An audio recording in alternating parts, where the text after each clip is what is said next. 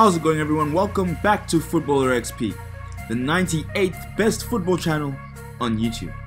Today we're going to take a look at 4 essential types of passes that all football players should know. But before we get started, make sure that your ball is properly pumped.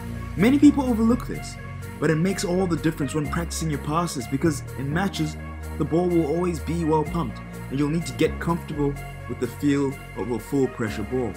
There are 4 main passes in football that we're going to look at today. Inside pass, the outside pass, the driven pass, and the ping. These are all different passes that may need to be applied in different match situations. The inside and outside passes are the standard passes we see in football for short and direct or short and curved passes. When trying to reach a further opponent, the driven pass and the ping are always more suitable. There are many passing drills you can do to improve your passing capability.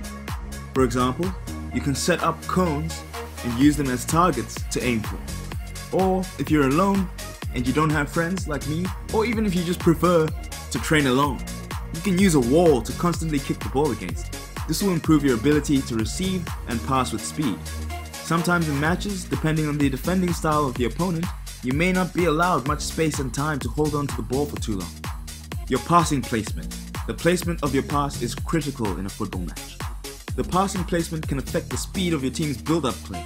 If your teammate is making a forward run, you don't want to pass the ball directly to their feet or behind them. So target practice is key for passing placement.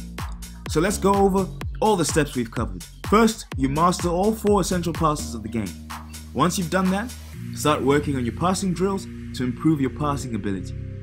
Then, improve your passing placement and your decision making. That's enough YouTube, guys. Go home and practice because that's what separates the legends from the ordinary. Thanks for watching FootballerXP, and I'll see you all next time.